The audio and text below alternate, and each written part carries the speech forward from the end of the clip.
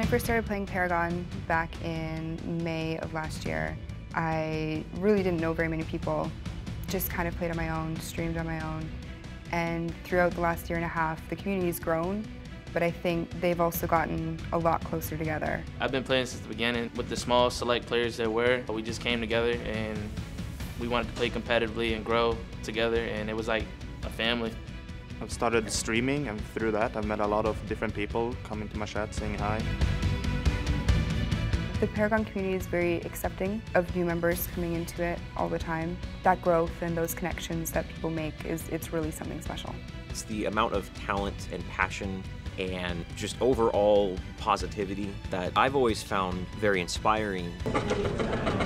The community has certainly increased by a lot compared to early access. That's what has been changing in a very positive fashion. Almost everybody knows each other in the matchmaking.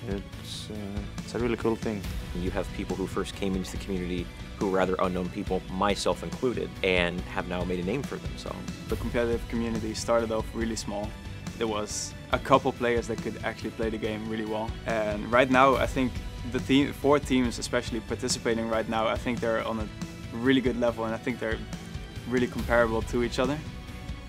My hopes for the competitive Paragon eSport future is that we get to play in tournaments seasonally. Maybe some sort of league system, bigger prize money obviously. For now, I would like to see more of these kind of tournaments. We've been playing community tournaments for a very long time, and I've been really hungry to finally go to LAN.